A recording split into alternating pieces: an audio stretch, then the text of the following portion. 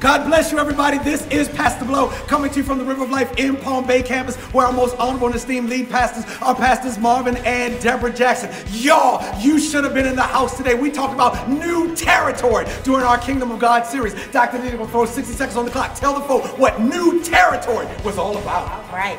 So you have experienced trauma, you have experienced drama, trials, tribulations, every type of storm that you could possibly imagine trying to keep you out of the new territory that God has for you. But I've come with the word. If you've made it through all of that, then when you get to your territory, don't let anything shake your understanding of the ability that you have to operate in that place.